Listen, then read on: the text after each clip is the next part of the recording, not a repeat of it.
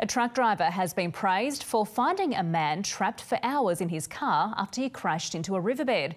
The man was seriously injured in the crash, and if it weren't for the conscientious Truckie, he could still be stuck. Eric Twarchek reports. Upside down in a riverbed, a 32-year-old man had been trapped in his car since Wednesday night. He was only rescued thanks to a sharp-eyed truck driver who noticed tyre skid marks heading off the road. I thought, no, it's not usual.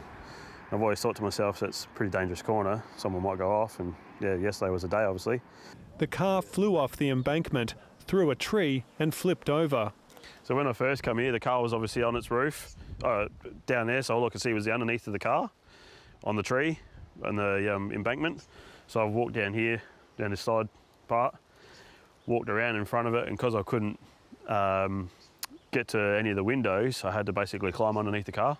He found the driver inside, injured and suffering. When I had a look in the car, all I could see was a lot of blood, obviously on his face and stuff. The man was taken to hospital where he's in a serious but stable condition, while James got back to work. Well, I'm no hero, I just do my job day in, day out, and notice the stuff on the way that I do my job.